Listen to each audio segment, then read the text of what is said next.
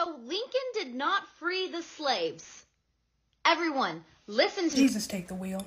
I'm just trying to eat my pizza rolls. History is uncomfortable.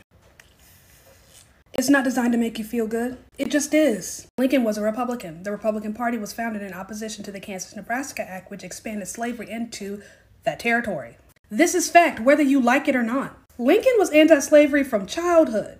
Lincoln being the first Republican president and Southern Democrats knowing the Republican platform was anti-slavery, man didn't even get inaugurated good before they started seceding. They knew he was coming for slavery. And come for slavery he did. The Emancipation Proclamation freed the slaves, and the Union Army delivered the message. The last two states to free slaves, Kentucky and Delaware, they did it with the 13th Amendment, which was 1865. The Emancipation Proclamation freed the slaves. The 13th Amendment made it permanent. Lincoln righted a wrong. Yes, Lincoln freed the slaves. Like, that's just history. I'm sorry.